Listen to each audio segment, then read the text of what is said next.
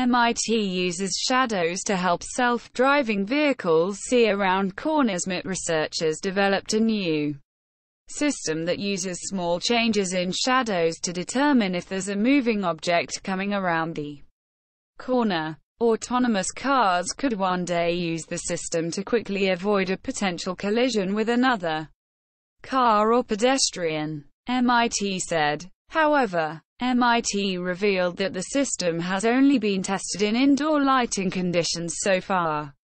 Tesla to unveil its electric Cybertruck on November 21, says Musk. Billionaire entrepreneur Elon Musk took to Twitter to announce that his electric automaker, Tesla, will unveil its electric pickup truck, Cybertruck, on November 21. The unveiling will be in Los Angeles near the serial entrepreneur's aerospace startup SpaceX's rocket factory. The date falls ahead of the start of the LA Auto Show, although the unveiling is independent of the same.